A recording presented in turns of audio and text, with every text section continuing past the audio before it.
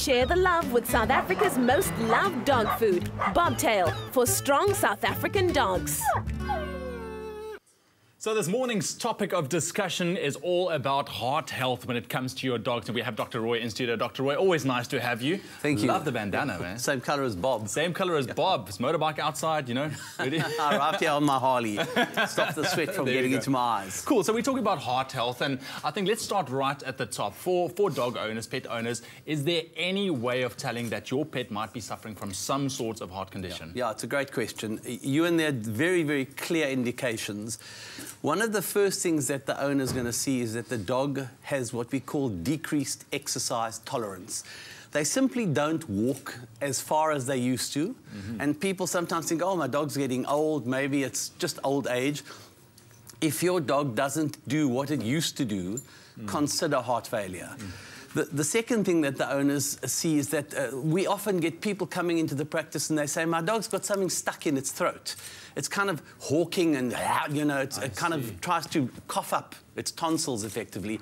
Fluid on the chest, that's another classic sign of heart failure. So decreased exercise tolerance, fluid on the chest and coughing. And the coughing is very often morning coughing and evening coughing. When the dog is lying quietly, fluid will pool on the chest and then the dog's cough. And it goes all the way through, unfortunately, to what we call end-stage heart failure, where there's fluid on the chest, and then there's also a pendulous abdomen, and if you pat the abdomen, you actually get almost a fluid wave. So, yeah.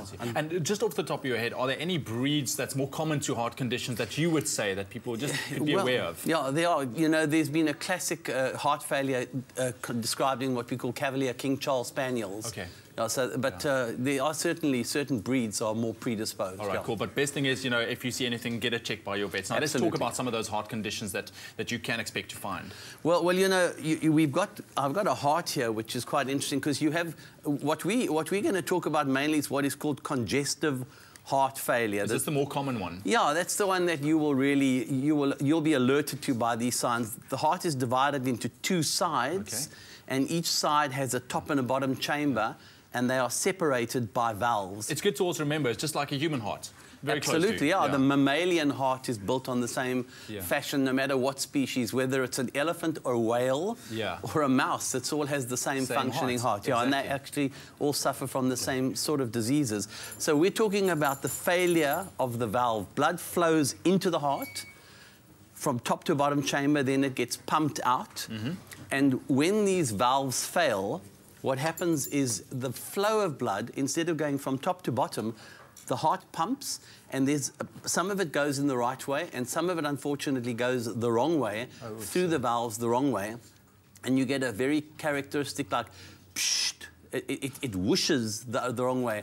And you can hear this quite clearly, and when it's advanced, you can actually feel, if you hold your heart's chest, you can feel that thrill as the blood goes through. And then there's, of course, when the heart starts failing, it starts beating faster as well. Wow. So you have a normal range of heart beats.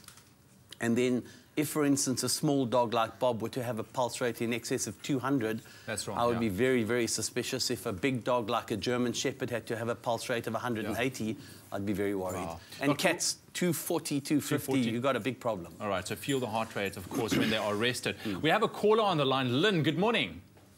Hello there. I was told that my dog's fangs, when they have got that browny colour, that helps towards heart disease or something to do with the heart. Cool. Lynn, could you do me a favour and just repeat your question for Dr. Roy? The sound just didn't come through quite as clear. The dog's teeth, when they are discoloured. Yes. Okay, I got it. The dog's teeth, when they're discoloured, can that be an indication of a heart condition? No, it can't. When the dog's teeth are discoloured, that is usually dental tartar. But left unattended, you know, when the teeth, your mouth is the entrance to your lungs and to your stomach, and if air going through your mouth, if the teeth are discoloured, there may very well be dental disease, and you certainly can get bacteria in your mouth, which unfortunately can cause or exacerbate a heart problem. So you may have heart failure with concomitant infection and that can certainly exacerbate the problem. So you go to the vet for this, the brown to be removed? Yes, you should go and have the tartar removed, but that's not a sign of heart failure. Dental tartar and brown on your dog's teeth is a sign of dental disease and what we call gingivitis. It's not a sign of heart failure, but it can sometimes exacerbate the problem. It's certainly not a clinical sign I would look for. All right. Thank you, Lynn, for your call. Thanks. So get your puppy's teeth sparkling white. Yes, yes. So Dr. Roy, to get back on the topic, heart conditions for your pet. So once you've established that your dog has got a heart condition, what are some of the things that you can do?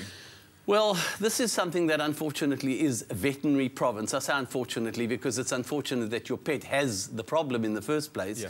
And you simply don't have the wherewithal to treat the problem. Your function as a pet owner is to recognize the problem.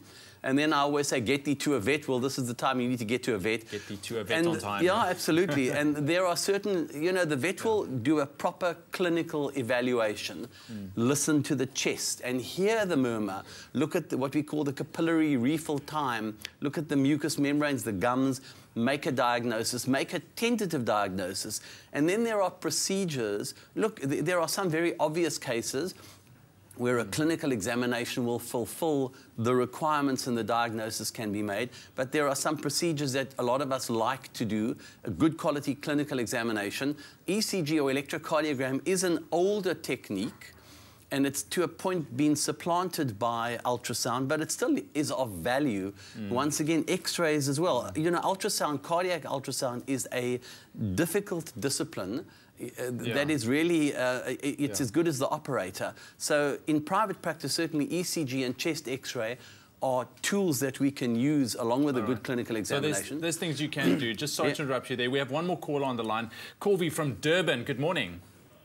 Hi, good morning. How are you? Morning. Well, yourself. What is your question for Dr. Roy this morning? Wonderful. I just want to say morning to the doctor. Morning. How are you doing this morning, doctor? Hi, good morning. Morning. Yes. Yes, basically, I just want to ask the doctor. I have a toy pump at home. Yes, I have a toy pump at home, doctor. Yes. And basically, at night, she actually has this, I won't say it's called a fit, okay? It says she has like a shiver, and eyes actually roll up. Does that have any effect on the heart? Okay, a toy pom, the minute you talk to me about a toy pom and what you've described, there is a condition in a toy pom called a collapsing trachea, where the windpipe is a little bit smaller than it should be, and the airways are restricted, and she may not be getting enough breath, she may not be getting enough air, and that certainly would be a cause to be concerned. So my instructions, once again, would be to get to a vet, have the vet examine the heart, see if the so-called fit has anything to do with heart failure or has anything to do with this collapsing windpipe. But unfortunately, once again, a veterinary problem. Oh, yes, I do fully understand what you're saying, yes. Thank you, Corby. Thank you a lot. Dr. Roy, that's what we have time for this morning. Thank you very much. But I think the lesson here is, get your dog checked regularly. Absolutely. Especially for heart conditions, because you want to act on it as soon as possible. Great stuff. Great stuff. Thank you so much, Dr. Roy Liesel.